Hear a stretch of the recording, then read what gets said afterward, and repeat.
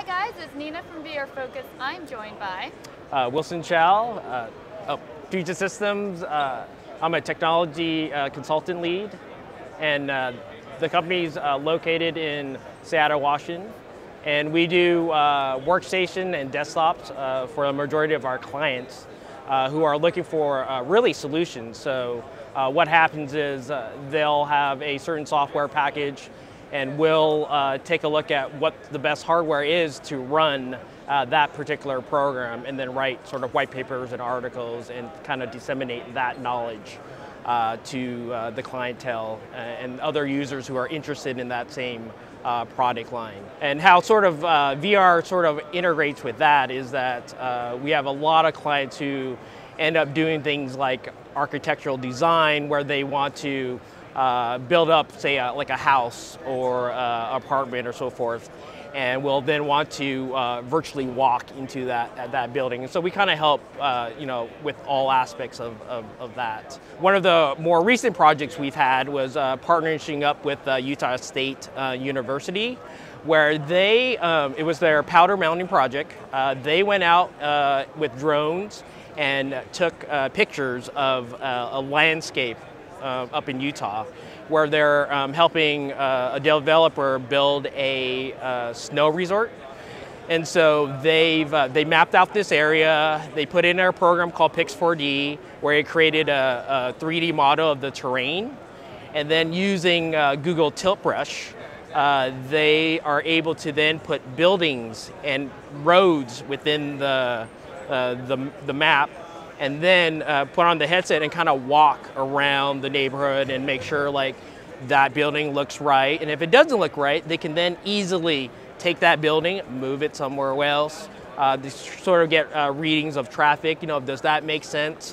Where if we put a pedestrian walkway, does that line up with the shops and the buildings that are necessary? So it was a really great project to work with them on that.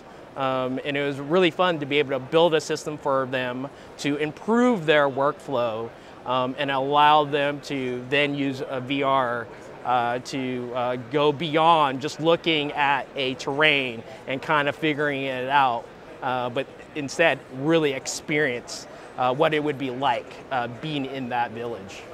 So that's one example of you guys using virtual reality. Do you have any other examples, or what is it specifically that you do? Is it sort of building the hardware for them, or doing the software as well? It is mostly building the hardware, but the other part of what we do is also test the software. We are a hardware provider. We have parts laying around, and what we want to do is try to figure out what is the best part to get your job done. And that's really an important aspect of what we can bring to a client, and improving their workflow, getting it so that they can be creative, they can get their work done in a timely fashion, and we take care of all the hardware issues, all the support. Has been really beneficial for our company and our clientele. So over the past few years, how would you say the hardware for virtual reality has changed? Has it gotten cheaper? Is it more affordable? What systems are physically capable of doing? I think where you're seeing it is like you could do a lot more than say like a couple of years ago, where we're seeing it now with the new lines of NVIDIA cards coming out. They just provide more power and starting to now allow you to go a lot more. You're talking about, it used to be VR, now it's AR, sort of integrating with your environment as well too, and not just kind of coming up with a virtualized environment. So just being able to push that boundary a lot more, and just spreading the VR to both, people who are doing commercial use, as well as just sort of entertainment use as well too. I mean, you're just seeing like a lot more shops popping up with VR experiences as well too. So I think that's more of where sort of this explosion is going. When you say, are you talking about like out-of-home entertainment? Yeah, exactly. So, right. So you've got the people who are, buying the Vive or the Oculus Rift and experiencing it at home, and then maybe, an individual can't like pay for that sort of equipment, but now they could go to like shops out there where they could still experience the virtual reality and sort of get a sense of that. I mean, it used to be before like a couple of years ago, unless you like knew a company, oftentimes it'd be like, hey, have you ever used the Vive? Have you ever used the Oculus Rift? And they're like, no, I just, I can't afford it, and I don't know who anybody has it. But now you go to like amusement parks, you go to like, instead of it used to be like the arcades where you're just playing the handheld games and stuff. Now you go to like VR arcades and stuff like that, where you can actually now experience it. Go to the mall, you can now experience it. So it's, in some sense, it's just kind of being spread out into the masses, and that's kind of really exciting. So you guys are busy. We are busy.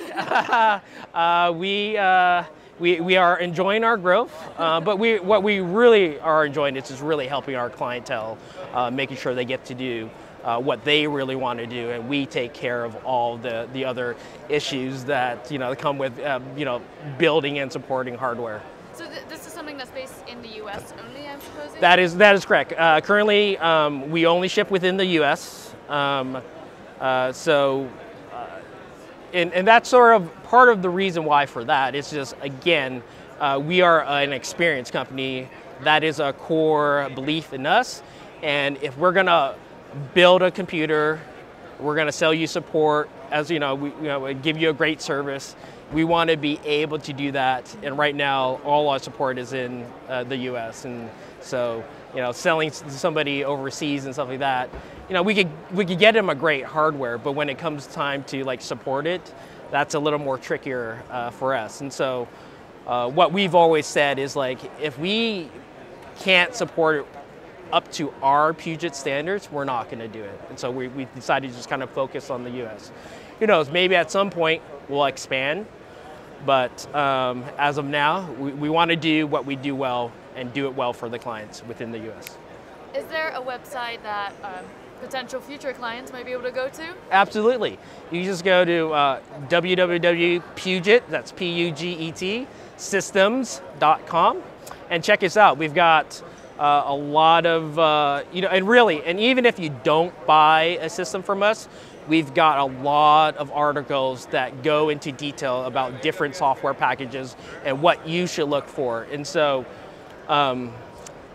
just go in there, just soak up the knowledge, and then if you have any questions, by all means, we're always happy to help. So just give us a call or email us, and we'll do the best we can for you. Fantastic. Thank you so much for your time. Absolutely. Head over to vrfocus.com if you want to find out more about immersive technologies, and I will see you there. Thank you very much. Thank you.